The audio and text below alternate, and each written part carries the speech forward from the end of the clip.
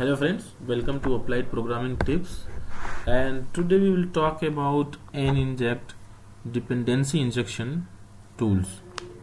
So in this tutorial, what I'm going to do, I'm going to configure ninject in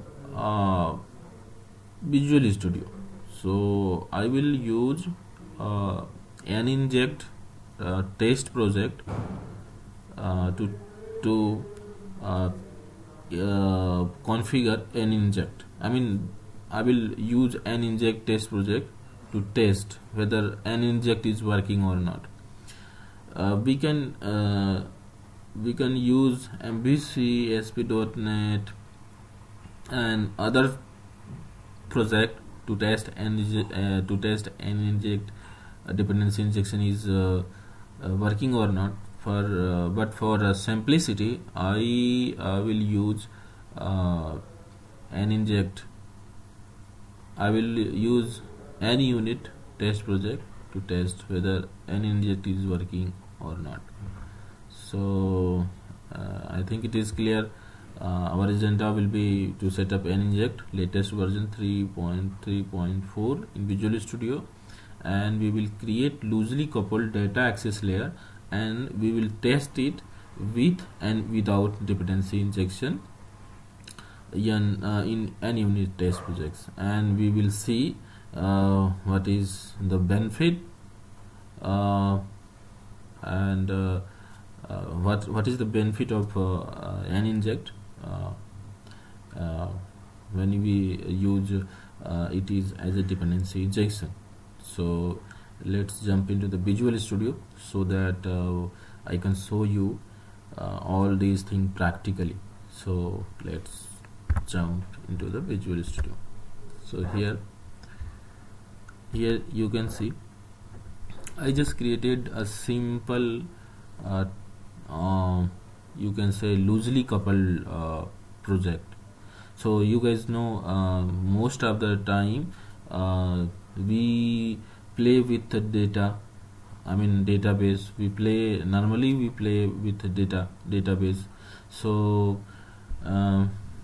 so you guys should aware about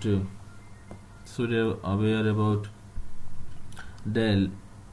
It means data access layer, right?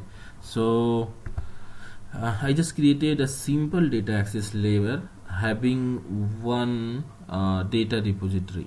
So I think you guys already know what is data repository, and data repository is nothing.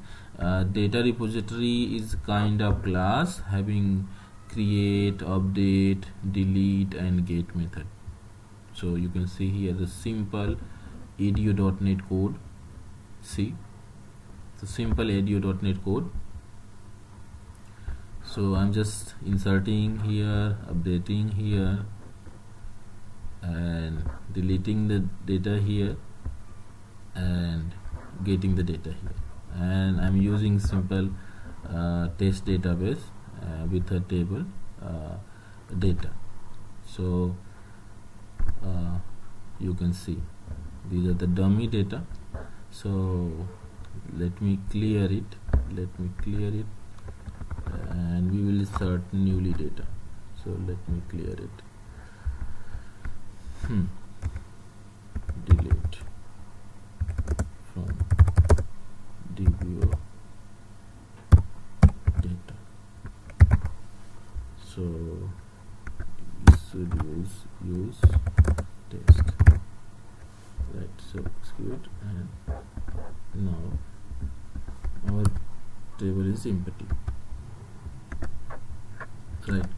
So you can see here I am just passing connection string to data repository, and on the basis of connection string is create connection, and SQL command use this connection and create the command, and we are passing input and opening the connection and executing the query and returning the last inserted identity column.